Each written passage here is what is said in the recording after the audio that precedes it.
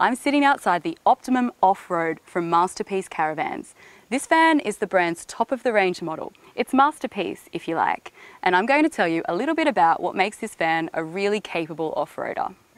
It goes without saying an off-road van requires heavy-duty running gear, built for Australian conditions.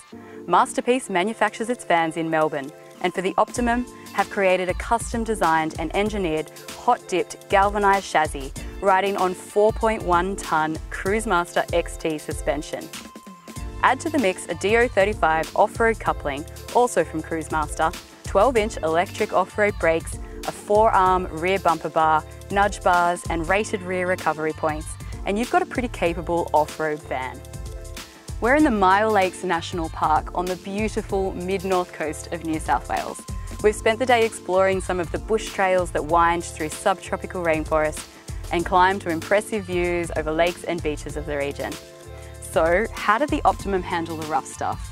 Well, for a tandem axle van that weighs in at around 3 tonne, not bad at all. But the right running gear is only part of the equation when it comes to a functional off-road caravan. You also need to be able to rely on the van to sustain you in remote, isolated locations way off the beaten track. And when it comes to self-sufficiency, the Optimum excels. There's a massive 219 litres of fresh water storage on this van, split across 3 independent tanks, each with a dedicated 12-volt water pump. There's an endless hot water service and a 100-litre grey water tank.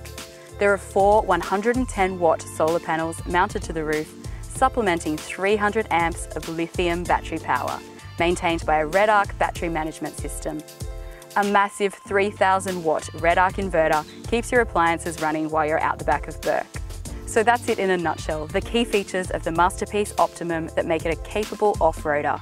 Of course, with a van that comes in at over 100k, you're going to get loads of luxuries too. A spacious ensuite, functional kitchen, comfy inner spring mattress, a huge fridge freezer, aircon, a heater, a microwave, a washing machine, a fusion entertainment system, you name it. So if you're in the pointy end of the market looking for a self-sufficient, off-road capable van that doesn't skimp on comfort and luxury, it's worth taking a look at the Optimum Off-Road.